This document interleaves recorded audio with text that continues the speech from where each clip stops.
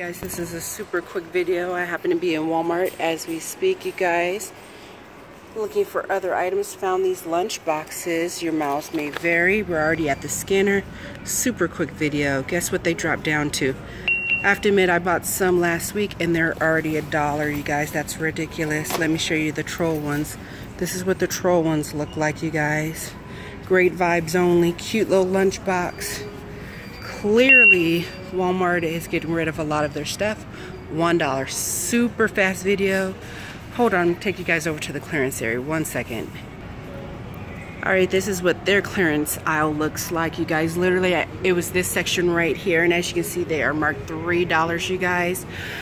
Totally unacceptable, because I was here and I bought only like 5 or 6. I thought I would come back around. Maybe they would drop to 2.